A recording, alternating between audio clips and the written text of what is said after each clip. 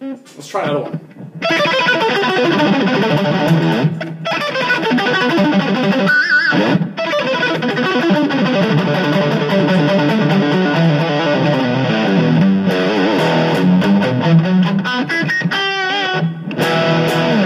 Okay, this is obviously Gary Moore into the world.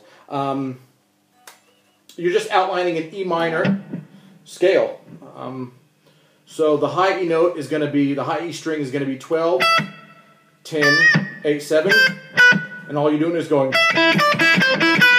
So there's going to be an open, all the upstrokes are going to be an open E. And that's a great thing to practice if you're not comfortable with doing this kind of thing.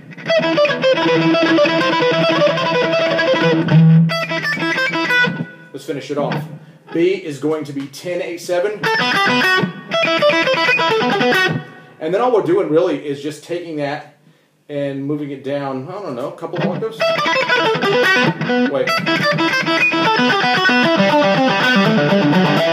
So the lowest you go is, I'll just do it one more time slow. And then you've got G, 9, 7, 5, and 4. Whoops.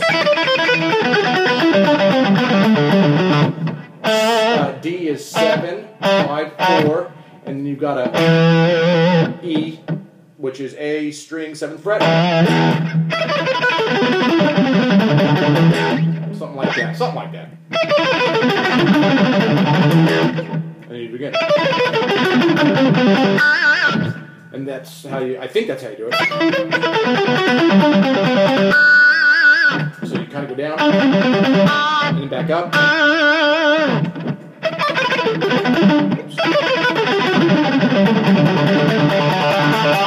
And a bit of that. And that's 7, 5, and 4 on the D. I guess you can go there. My guitar's out of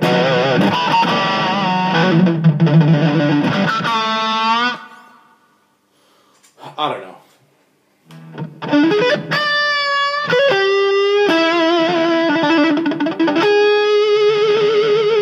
Just kidding.